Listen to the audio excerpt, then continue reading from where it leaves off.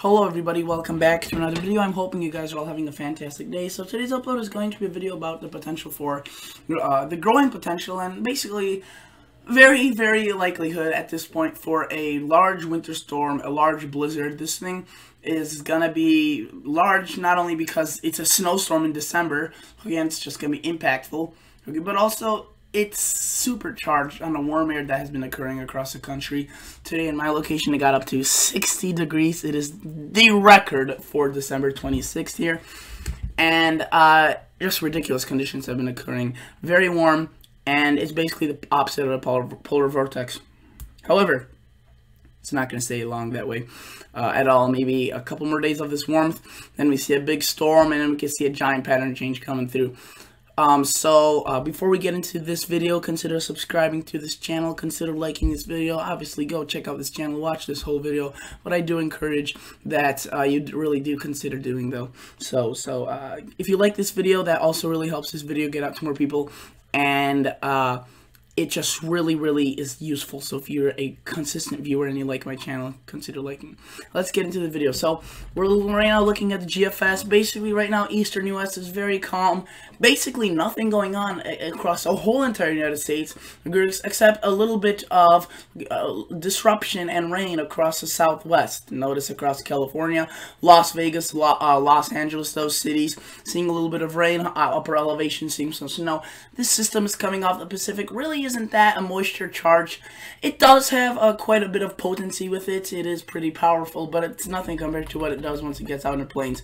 You notice that, again, as soon as it breaks through the mountains, you can see it takes basically all of the rest of today, basically most of tomorrow to break through the mountains, and then it starts evolving into another system across the Rockies. So notice, or once it's through the Rockies, basically as soon as this thing is out of the mountains and is out into the plains, any moisture that is sitting around, or the Gulf of Mexico, which is wide open for business, gets swooped up by this low pressure as it is spinning low counterclockwise, like all low pressures do, and it just generates a giant flow of moisture. And of course, cold air being locked up here, being very stubborn.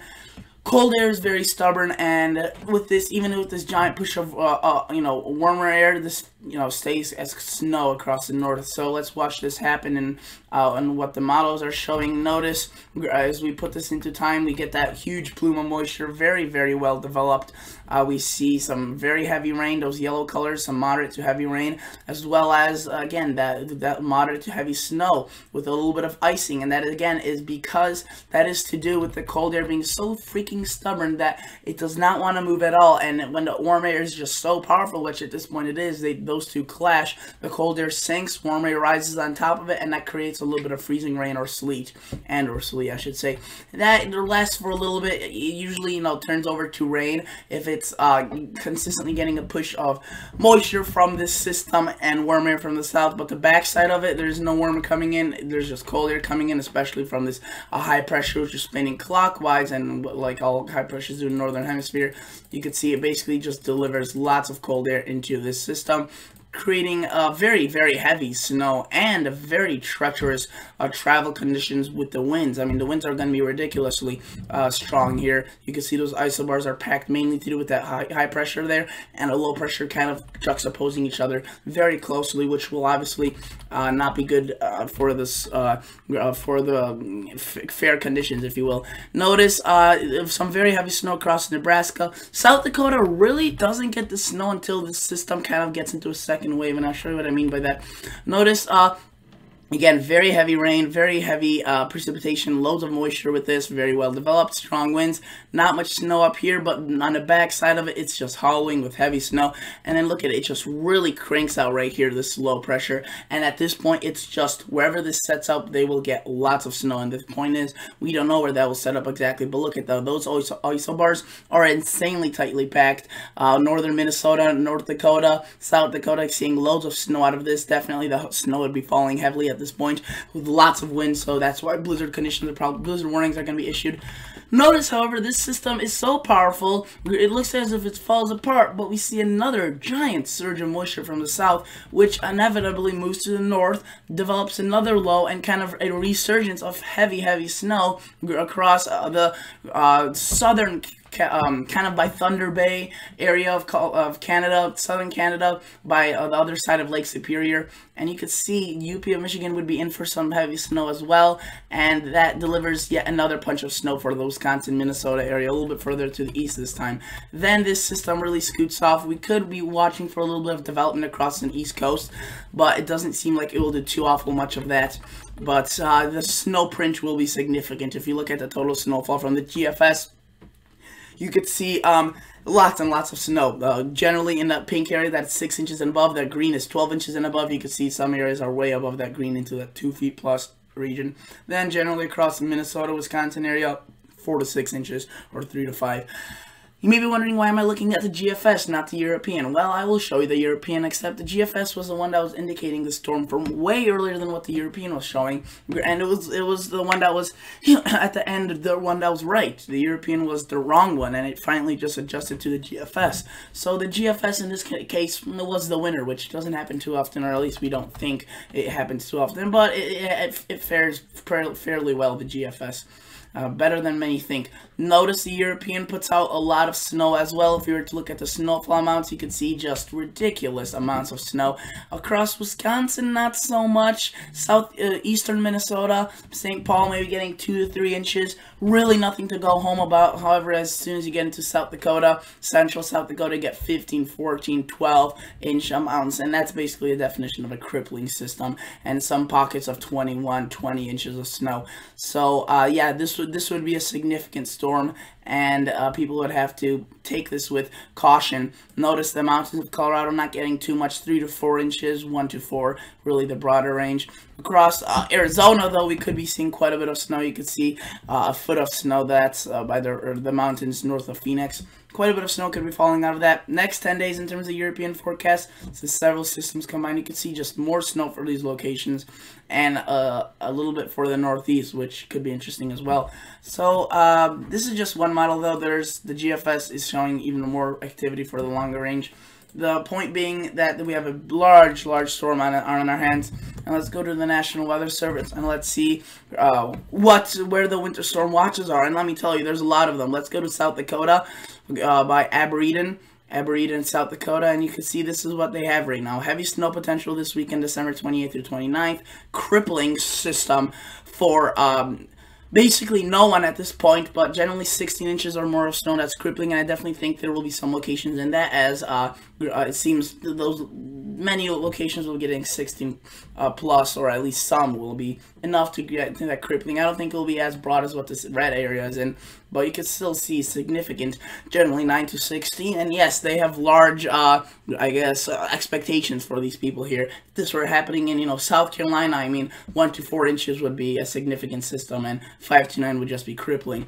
But this is different. They're more geared for this. There's less population here, so crippling system is 16 inches or more. Notice a large area is going to be seeing 9 to 16, and okay, but again, the thing is heavy blowing snow, so it looks as if they will be issuing blizzard warnings for now. They just want to issue some winter storm watches, not to cause people to panic. As they have described before, winter storm watches are less likely people to panic than blizzard watches, even though they still technically deliver a similar message. Notice lots of warnings across north and central New Mexico. There are some winter storm warnings for some heavier snow. The winter weather advisories as well. Not as much, it seems, but though definitely some locations seeing a 6 to 10, 3 to 5, quite a bit as well. If we were to look at, say, the Arrowhead of Minnesota, here we see significant amounts as well. So if we were to click on Eli, Minnesota, right there, it's in the Arrowhead. You can see it's going to be a little bit of a wintry mix at the time where that storm is, just underneath those locations, just to the south. That could be bringing a little bit of warmer air, kind of causing some mixing. But I would still say generally 6 to 10 at least.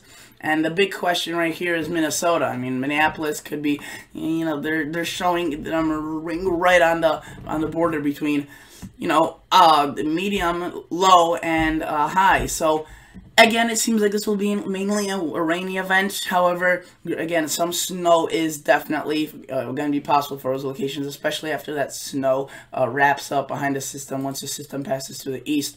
Yeah, they don't know the exact track of the storm. That's why, they won't really know how much snow will fall, if any at all, at Minneapolis. Notice also this thing will be a giant rainmaker. If you look at the La Crosse forecast office of Wisconsin, you can see there's a good portion of southeastern Minnesota, northeastern Iowa, and really western Wisconsin. We see some hydraulic outlooks. That is basically talking about the weekend rainfall to lead to a heavy potential for some river rises and some flooding. So if we were to look at this, basically up to 1/10 of inch of icing and 1 inch of snow, though there is going to be quite a bit of rainfall. Again, 1 to 2 inches at least. If you look at the Chicago office, not much snow out of this one, guys, but a lot of rain, again, out of this one. So we haven't been seeing much rain, so I can't say it's going to be a good thing as nothing's really growing. Farmers aren't growing anything right now, but it's nice to keep a balance in the soil. And you can see likely Saturday night, Sunday chance, Sunday night. We could get a little bit of mixing on Monday. So that is that. And let's go to North Platte, Nebraska, and check out some of these locations. You can see this office has even bigger challenges. This sharp cutoff may be occurring, right across these locations. They're showing 8 to 12 in this county, and a couple of counties over it could be, basically that's less than 1 inch. But generally 8 to 12 inch event. North Platte 6 to 8, Valentine 8 to 12, and Rushville 8 to 12 as well. So a good dose of snow for these locations as well. And again, I've been tracking the storm for quite a while, before the even National Weather Service was talking about it. So just wanted to say that this isn't like a panic-y, type of situation. This is just updating and informing you on the storm. So thank you guys so much for watching. Consider liking the video. Consider subscribing to the channel. We'll catch you all guys in the next episode. See ya. Bye.